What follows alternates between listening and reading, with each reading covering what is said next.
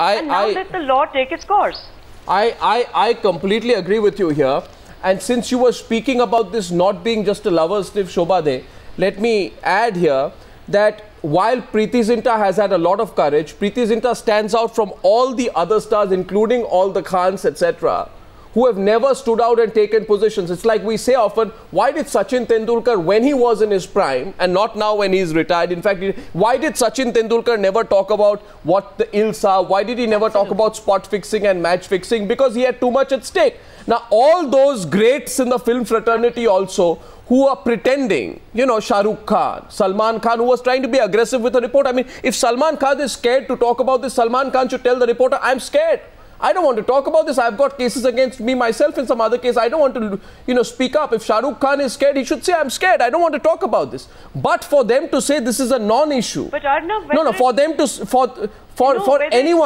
for anyone to say that this is a private matter is, I think, dodging the reality here, isn't it, Shobha? Because it's not private anymore. It's a very, very public matter. Bollywood and corporate India. And it's as public as can be. Bollywood and corporate India are known not to speak up when they need to. Precisely. Bollywood doesn't. Corporate India doesn't. We've seen it over and over again. So it's really, I feel it's very unfair to try and paint her into a vamp when actually she's at the wrong end of what she insists. Well, you know, when in a stadium. Who spoke up? When we know a former yesteryear's female star, one of the biggest stars in the past, when she was assaulted brutally and still bears the injuries till this day, did the same Bollywood stand united against the assaulter? They didn't. They are silent today, and today, therefore, when this incident comes, my question to Tehseen Poonawala is that instead of taking a position blindly for Ness Wadia, you know, you should actually look upon this as one of those landmark cases in which there is no return, which is why I said Preity Zinta can't do an out-of-court settlement on this issue today. She's spoken up, she's out there in the public domain, she needs to fight, and I'm sure there are a lot of people who will fight with her. But if she does an out-of-court settlement, there are a lot of people who will be upset. Tehseen Poonawala, why do you back Ness Wadia? 1 second, one minute. What happens in the investigation no matters when a matter is in public domain today, Arnab, is being argued like this. The investigation authority does not have enough evidence? I'm just saying hypothetically, this is not about Preeti's case, and they feel that there is no prima facie any case which is made out. Just a minute, please. In this case, just a minute. No, 1 second. Speculating. No, we are not speculating. I agree with you. I agree with you. About the stage of investigation, whether there is what is the quality of evidence. We should not speculate the matter. Are you speaking to Mrunalini or to me? Just a minute. You look at me and when you speak. Yes. When you look at me when you speak. You don't want to look at me when you speak, then that's absolutely an indication. 1 minute. The reason is because Mrunalini is trying to make a issue about weak. This is not a case of weak, and this is the matter is at a serious investigation stage. It's a sensitive stage, and therefore we should not trivialize whether it is a weak or this. 1 second, 1 minute. Don't get into a stream of consciousness mode, and please listen. Please listen to me now. This case has been followed up by Ms. Preity Zinta after deep thought, because the case has been filed on the 13th. That is the reason I did not answer on the question of delay. Just here, please, 1 second. Secondly, it is a case against a person who, by her own deposition, appears to be a serial offender. Thirdly, it is a case in which she says, I'm going to fight hard, which is why when I'm saying here today, the case is in the public domain. You can't have any kind Thank you, Arnab. You have answered my question, because your first question was you were asking why the delay. Now you have answered in my favor. So these are all sensitivities of the matter. Idea is, why should I disclose all these things? Because these are all sensitive issues. Arnab, you have now answered my question. I am asking you, Hitesh. Don't try to be too clever. Arnab, you have answered the question. No, Hitesh, don't be clever by half. No, I'm not being clever. I'm just telling you have answered the question. No, you are not. I'm asking you, can there be, in your view, any out-of-court settlement in this? No, there cannot be any out-of-court. Thank you very much. Now, I'm going to go back to Tehseen Poonawala. Tehseen, in this particular case, thanks for saying that. Tehseen, in this particular case, on what basis are you backing Ness? First of all, Arnab, stop making this black and white issue, right or wrong issue. Let's have a little more complex debate, please. For the last 2 days, channels, including your channel, you all go about saying it's a sexual molestation case. Today, Preity Zinta's lawyer comes out and says this is not about sexual molestation, but 354 does deal with outraging the modesty of a woman with regards to sexual molestation. Otherwise, you could have had 504, 506, 509. Yeah, I agree with the limited point. I agree with the necessary. Listen. Can I make my point? I don't interrupt. Don't shout. You can make your point nicely. This is not a political debate, Tehseen. We are talking about sensitive issue of woman. Let's not make it like a political tutu mai mai. This is a sensitive issue. Answer properly. Let's do not interrupt. So I am answering. Do not be a dolt and interrupt. Tomorrow, all I'm trying to say is this is a little more complex issue. Tehseen, this is not a political debate. This is a sensitive subject. Mr. Please answer it properly. I'm sure I'm glad that you're a lawyer and you got this high-profile case. Can you please relax? Now the fact just a minute. One minute. Just a minute, please, Tehseen. Tehseen, just a minute. 1 second. Just a minute. 1 second. Just a minute now, Tehseen. What did you call? Right now, what did you call Hitesh? What did you call him? What are you talking? I don't know. Did you use? What did? What? Now here's my point. No. What did you call him? What did you call him? Hear me out. No. What did you call him? Complex point. No. What did you call? Simple. Listen, what did you call him? In falling to your games. No. You take it back now. You take it back. Don't intimidate me. No. Take it back. Take it back. Take that part back. Then I let you complete. No. As a matter of principle. As a matter of principle, I don't allow that kind of language on the program. What did you call? You called him dolt. You say take it back. Take it back. We'll continue. Well then. Take it back, we continue, or we don't continue. I am going to make a complex point. No, you can take it back and then continue. I will allow you to continue. Just take that back. Without being interrupted. No, you take it back, I will continue. I'll let you continue, but take that word back. Take that word back. No, take that word back. Tehseen, I'm asking you today, you take that word back. Let me make my point. No, 1 second. You take it back, otherwise I'll take you off air right now. You take that word back. I do not allow that kind of word on my program. No, I do not. You're shifting it. You can take that word back. Take the word back. That's the problem.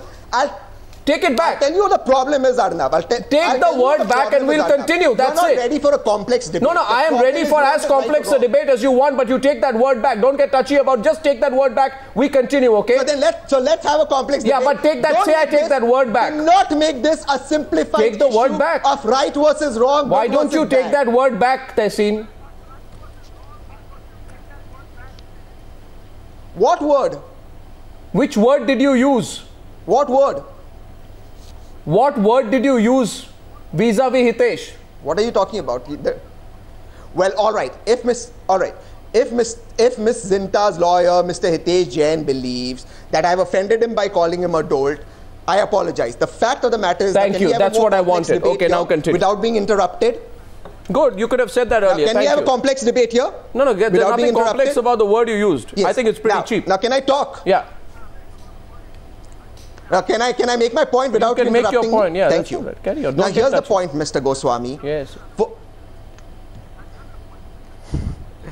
I'm not getting touchy, Mr. Goswami. 504, 506, 509 was enough to deal with this. 354 does deal with assault on women with regards to sexual assault on women. That is the law of the land. Point number one. Point number two, anybody sitting here believes that the Preity Zinta case, Ness Wadia case is going to solve the problems of the women of this country. Oh, come on. No, that's Does Preity Zinta have a right to file a complaint? Yes. Let me finish my point. If you will not interrupt me, Mr. Goswami, I will make my point and you will not interrupt me. Mr.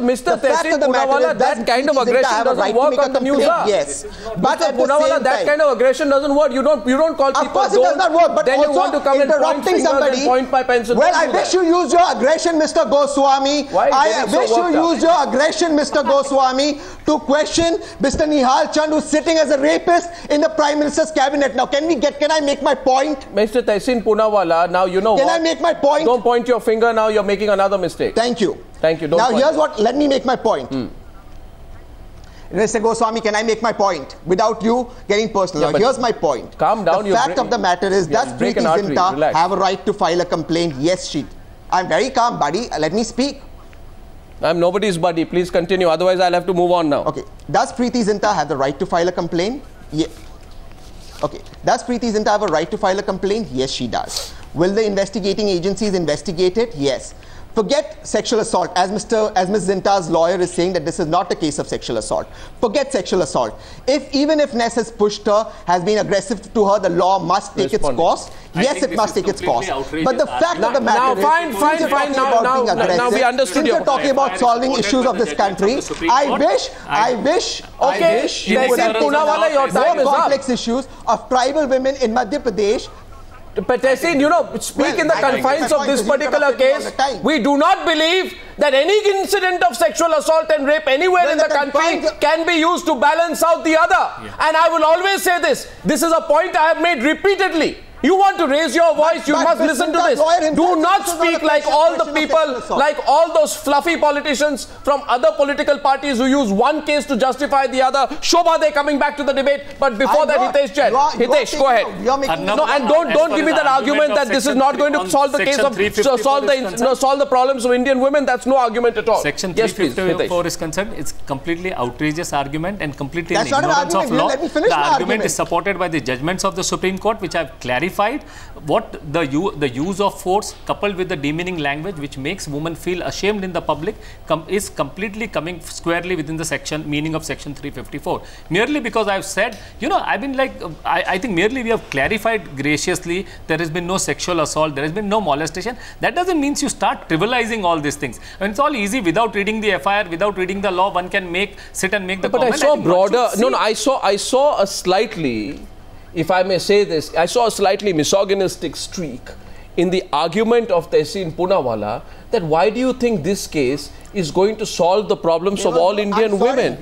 No, I am right to say I am not calling anyone a dolt. I am saying something. I don't call people dolts. I certainly have a right to say that I sense a misogynistic streak in what you say. I am being very polite, Mr. Poonawala. You have misconstrued what I'm saying. And you may say misconstrued, but I have a right to construe it the way I want. I do not have to construe anything the way you want, Mr. Poonawala. And the problem with you is, I'll tell you why the Congress party should now think about it. You don't listen. You don't listen, Mr. Poonawala. And please let Shobha come in now, please, Mr. Poonawala. Don't be so rude. Now, this argument being made, I want Nagma and Shobha. Election days are over. Let's focus on the sensitive issue. Okay, Nagma and Shobha, the argument being made by Mr. I cannot believe you guys have made this political. Okay, relax, please. Shobha, this argument, this is not going to solve the problems of the women of India. Nagma wants to go first. Go in first. Yes, Nagma. It's a very cynical comment to make, Arnab. Yeah, I'd like to tell. Disappointed to hear it, because it's like saying let rapes continue, let everything else continue, let women be assaulted, let women be insulted, because if one woman dares to speak up, it's not really going to help anyone else. So it's a very cynical, and I'm sorry to say, an educated man should be saying this, is sending out a message to the women of this country that they really don't count. And if you say that on a platform like this, what you're saying is going to reflect very poorly on your perspectives, not on the women of this country who are strenuously fighting every day of their lives for their basic dignity and to merely survive. And if a woman like Preity Zinta has had the guts to take on very powerful people, it will be proved whether she has a case or doesn't. I'm not speaking on behalf of the merits of the case, but she has shown courage. Thousands and thousands of women in India do not have that courage because society won't allow them to speak up. They will be crushed before they can open their mouths. And what you have said today is only compounding that problem. I'm very sorry that you said it on this program, and I hope you do take it back. Absolutely, you have an option of taking that back. I'm sorry, that's not what I said. I have the right to clarify what I'm saying. You just said that. We all heard you. First you used a bad word, then you took a long time to take it back. And then you did go ahead and say, I knew you would do this, Arnab. Here's the problem. You know what? Well, No, I'm sorry. I knew you would do this. Here's the problem. You know what, Arnab? Because you've been cornered, you can't try and wriggle out of this by saying I didn't say it. I want you to hear me out. Don't wriggle out saying I didn't say it. Nagma wants to say something to you and then you can take it back. I am saying what I'm saying. Hear me out. Please don't make this about me. It's not about you, it's about a bigger issue. Thank you for admitting that. It's not about you. Nagma wants to say something to you. After that, I'll give you your turn. It is about a bigger issue, so why don't we debate? No, Nagma. Yeah, I just want to say, that if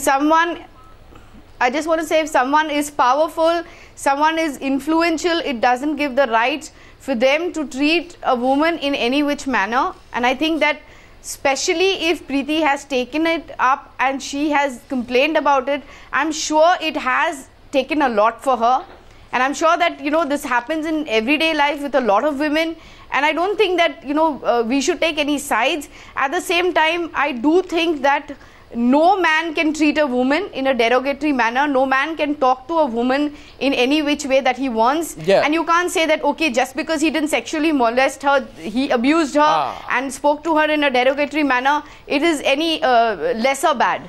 You know, so I just feel that it all starts that way. Mr. Parvez Damania. And of course, him being... Goswami, can I come in now? However big he is, but at the same time, because he's a big person and known public figure, he should not be victimized for it.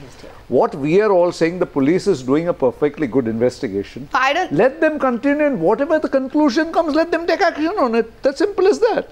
Let us not take, you know, make a decision. So, Mr. Damania, can I just ask one simple question to you?